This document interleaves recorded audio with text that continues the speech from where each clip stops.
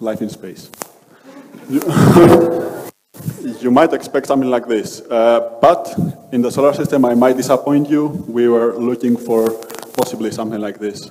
This little guy we found in a lake in Antarctica. So it's a microbe, so it's a good example of life that needs the minimum prerequisites to survive, to live. And when you hear about life, of course, the next thing that comes to mind is water. So the search for life in the solar system becomes the search also for water in the solar system. But where can we then find water in the solar system? Of course, we can find water in our favorite planet, planet Earth. But why is water there and not elsewhere? Earth is in exactly the right distance where water can remain liquid. So it's exactly at the right distance from the sun, where water does not evaporate because it's too close to the sun, like Mercury is, for example, and it's not too far away from the sun, and water does not remain frozen, like the giant planets. So it's exactly the perfect distance. But let's have a closer look at the giant planets, Jupiter and Saturn, however. So those are the moon systems of Jupiter and Saturn. Jupiter and Saturn, they have each some big moons and some smaller moons, in total around 60 each, and they orbit those planets in nice orbits around them. And those moons you can see here compared to the Earth. That's our nice Earth, and that's the Earth's moon. Jupiter and Saturn, you can see their moons organized there. And we are going actually to look further looking for life into Europa and Enceladus. They are the most promising candidates, and we will talk about why right now. So this up here is Enceladus. This is Europa. So you can see Enceladus consists of a rocky core, of a layer of liquid water ocean around that rocky core, and a ice crust that is around 10 to 30 kilometers thick, even thinner at some points. You can even see here on the South Pole we have found that there are geysers coming out from the ocean, and they go all the way very high into space. And a similar structure for Europa here. And also we have very strong indications that there are geysers also on Europa. But then why does this water remain liquid so far away from the sun? It should be frozen, right? Well, to explain this, we need to have tidal forces. So we all know that the moon pulls on the Earth, and it deforms the Earth in the way that it pulls the ocean, and then we have the tides that we know. You can see that very nicely here. So in place of the moon, imagine having this giant planet in the center of its own moon system, pulling on each of the moons. So the moons are, in turn, they are deformed, like this, the red part here. But not only that, but also the moons, they do not have perfectly circular orbits. They go a tiny bit further at some point in the orbit and a tiny bit closer at other points. So they are deformed in different ways throughout their orbit because of this distance difference. So you can imagine that this kind of deformation, when you have a rocky core like this, means that the rocky core deforms and becomes smaller and bigger, and then you have friction in the rocky core. So you have heat generated that is translated, it's transferred into the ocean, and it's maintained liquid. And you can even see here a red hot core for Europa in this nice picture. And that's how you have energy. So apart from water, what else are we looking for when we're looking for life? So in those nice worlds, what else should there be in order for life to exist? Apart from water, there should be energy, which there is, but also energy that can be used for life, for metabolism, for basic life, and basic chemistry, so some chemical components that are also needed for life. So when you look for these things, essentially we're saying that you're looking for the habitability of those planets, so that makes those planets habitable. But to look for life, of course you can look for life, so that means looking for the signatures of existing habitats. So if planet is habitable, and then possibly it has ecosystems of microbes, and they produce various signatures, which you can then find. You can then sense. So how can we look for those two things then?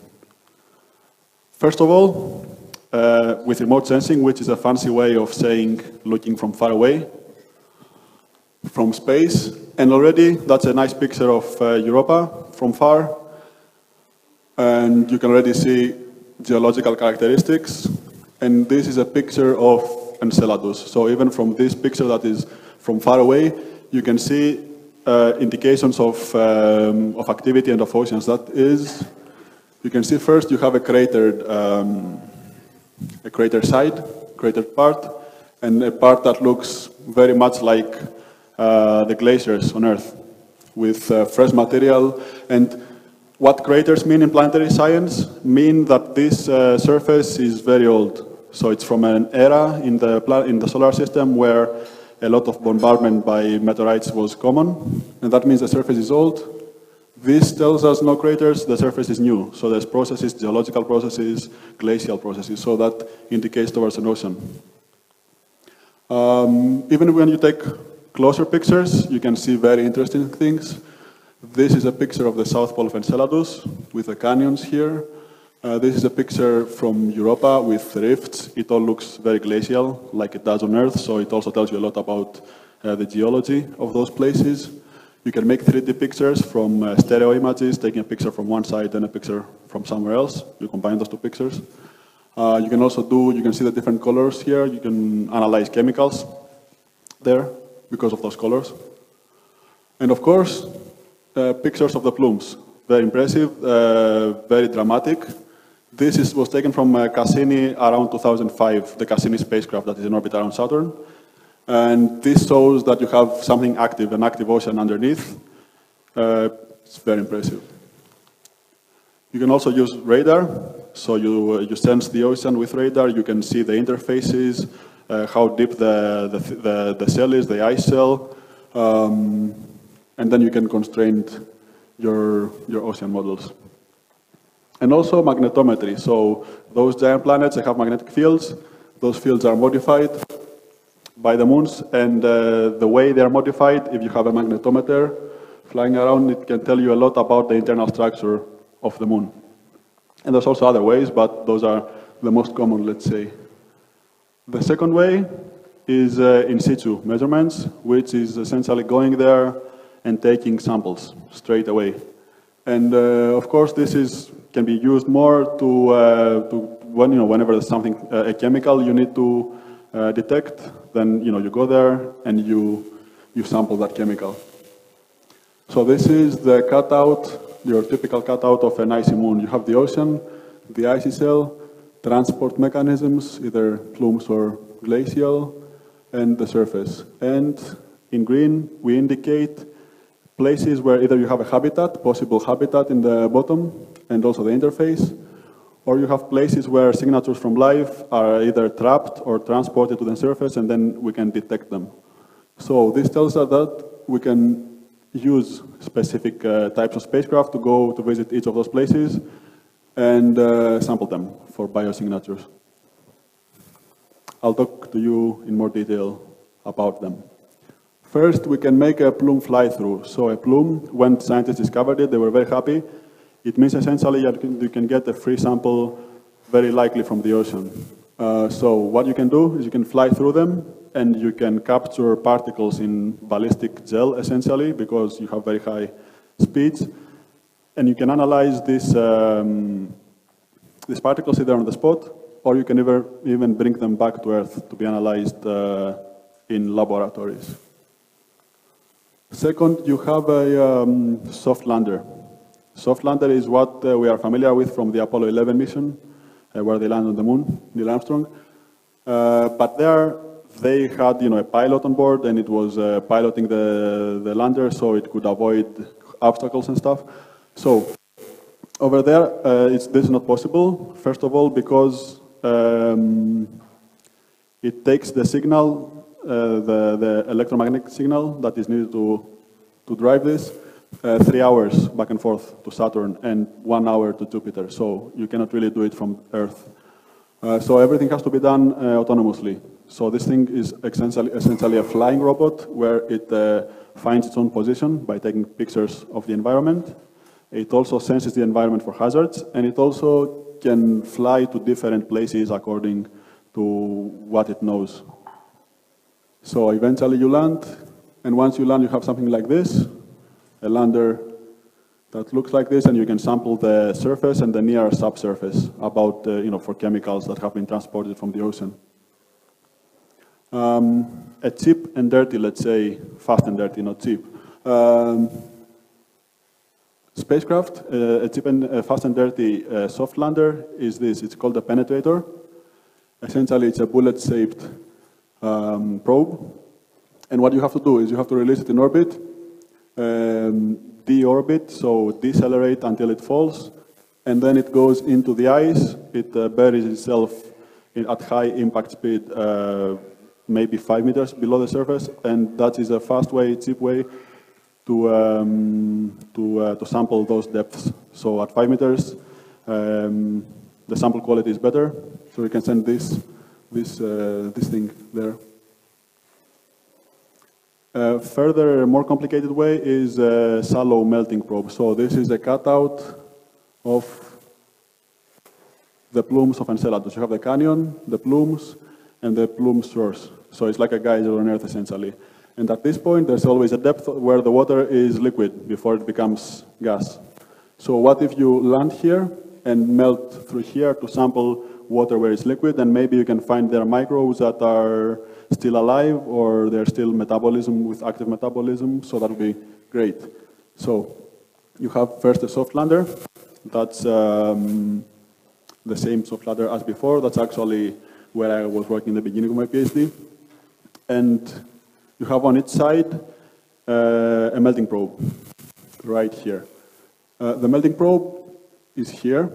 It looks like this, and this is the logo of the project I was working on, which, without saying, I put here, because it actually shows the concept very nicely, the operation concept. You land, you drill, you sense liquid water. And those are tests from Antarctica. So this is the melting probe, and this is the colleagues I was working with from other universities. So they were even testing it, and they're still working on this. And let's say the most sci-fi concept of all is this, a submarine that goes into the ocean and looks around for life. That is a fancy way of showing this. And what I like about this is that they are actually building a submarine that really looks like a squid, so I find this funny in a way. And the idea is to land on the icy moon, drill through the ice with this probe right here, and then swim in the ocean, go to the bottom, and look for life where it's it's more likely to be around hot sources on the bottom of the sea, of the ocean. So we have curious squid here, who's asking, so has this been done already? What are you talking about? Some of it, yes. So from the 70s, we have had missions that have flown by the giant planets or have been in orbit. Those are their names. That's those in the 70s, and this is actually going to be deorbited in a month or something. It's going to fly into the atmosphere of Saturn. And also, no, the most advanced stuff is now being designed and now being proposed to fly. So when should we expect results from all this? To hear a positive yes about life in the solar system? Yeah, we should wait around the 2030s. That's when, until you plan the mission, it takes 7 years, 3 to 7 years to go there. That's a long time, so it will take a bit, but it will be possibly, one of the biggest discoveries of mankind. That it will change the way we see the universe and we see ourselves in the universe. Thank you very much.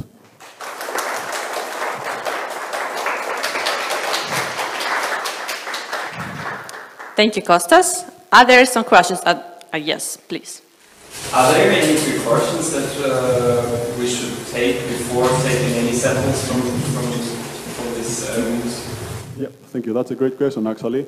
There's a policy that the agencies apply, NASA, ESA, all of them. It's called planetary protection, and its focus is on microorganisms that, if you're sending things into sensitive environments, that means that has to be a certain, clean up to a certain level.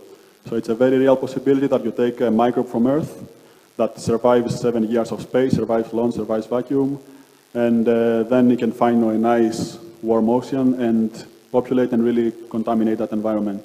And it also goes the other way around. So when I spoke about sample return, essentially you can bring the sample from those worlds, and this sample can can be based on another type of DNA, it's another type of life. We can do maybe damage here. So it goes both ways, and agencies are taking care of this. Yes, please. What kind of mechanisms do you use to analyze those samples? To analyze, it's a certain set of instruments. So spectrometers, microscopes even, antibody arrays, anything you have in a biology lab, I think you can consider miniaturizing and making appropriate for space to take there. Yeah, please. Do you believe in aliens or in extraterrestrial life? I mean, they're in the first picture, so no, I'm joking. Sorry. Actually, that's another aspect of this search. So there's life in the solar system, which is going to be microbial, and then there's they look around for life around exoplanets, which are planets they're discovering around stars. So there you can look if a planet around the star has an atmosphere, and if that atmosphere has biosignatures like methane or ozone or stuff like that. And there's a third aspect where they're listening in. It's called SETI. You may be familiar with that. They're listening in for, let's say, signs of advanced civilizations like radio signals. So this is, let's say, the search for microbial life in the solar system, which would be still groundbreaking if confirmed, if found. Question, do you believe? Just believe. I mean, belief. Can you search for something which you don't believe in? I mean, my heart is very dedicated to this, so partially yes would be my answer to your question. Okay, let's move on. Thanks very much, Kostas. Thank you.